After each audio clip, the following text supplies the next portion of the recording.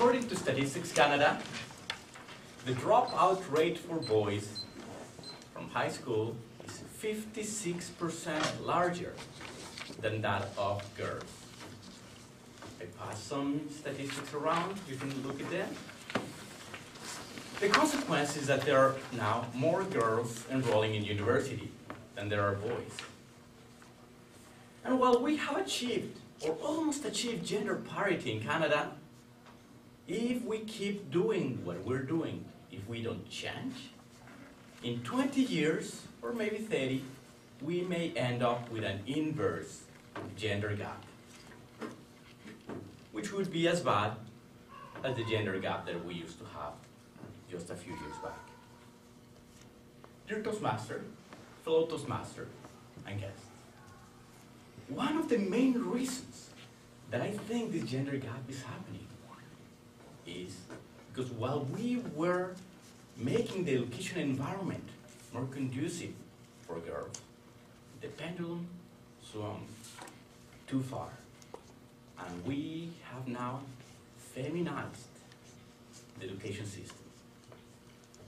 This may sound very provocative, even incendiary. Don't throw anything at me.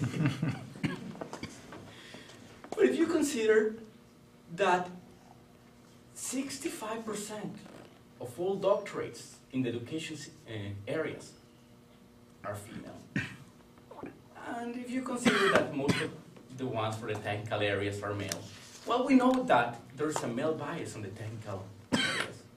Well, there's a female bias necessarily in the education system.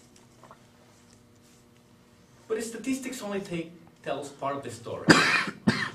Don't shout, don't push, don't run. We've all heard that. In the education system now, normal male traits are considered undesirable. Even illnesses, the same way that in the past, female traits were considered illnesses or character weaknesses, character flaws. Just consider the diagnosis for ADHD, attention deficit and hyperactivity disorder. The Canadian Medical Journal estimates that we are overdiagnosing it for boys. The diagnosis for boys is 6 times higher than that of girls. In fact, had I been born 7 years ago in Canada, right now, I'm pretty sure I would be diagnosed with ADHD. Instead of being considered an overactive, overachieving boy. I couldn't stay awake in class. I was always distracted. I would finish my work faster, and then I would get bored.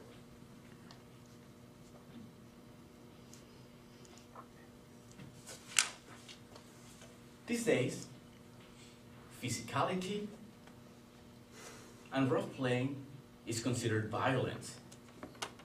To keep your soft emotions under wraps is distrust. And to express your strong emotions like excitement or like anger is disruptive to the learning environment. Coming home with a scratch or a blue eye used to be a badge of honor for a boy. Hey, look at my scratch. Now, parents want to involve the school, and sometimes even the lawyers. And here a question for the group. What do you consider is more desirable in the education system now, in school? Collaboration or competition? What is being encouraged in the schools right now? Collaboration. Well, it's my observation that little girls play together. Little boys play against each other. We fight swords, we wrestle, we run, we try to get there faster. To compound the issue, on TV, the male role models are dimwits. They may be so smart, but always with a character flaw. And TV ads, wow. Male are always dumb.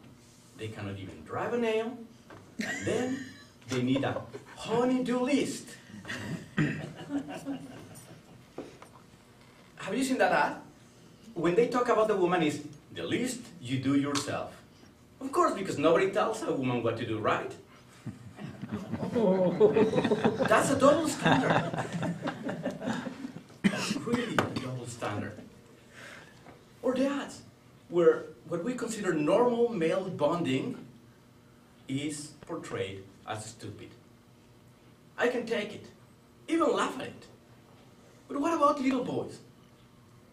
When they get the message constantly that the normal way they react, how they feel, is stupid, they must be stupid, right? We have tried to get bad stereotypes for girls out of the way because we realized that they were wrong and they hurt. Why is it okay to do that for boys? And let me be clear, I don't think for a moment that we should go back to the old madman days. But the real question is, what can we do to reverse that gender gap, or to stop that gender gap reversal? What can you do for your children or your grandchildren? What can I do for my children?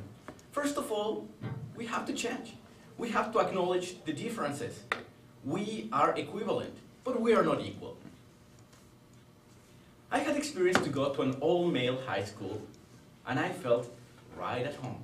Our classes were 50 minutes long, with 10 minutes between classes. And we used that time very well to express all our energy, to burn the energy. And there was a space for rough playing, for fights, for a lot of physical activity. And yes, there was a lot of discipline. But there was room for chalk fights. And of course, there was always room for activities with the all-female schools.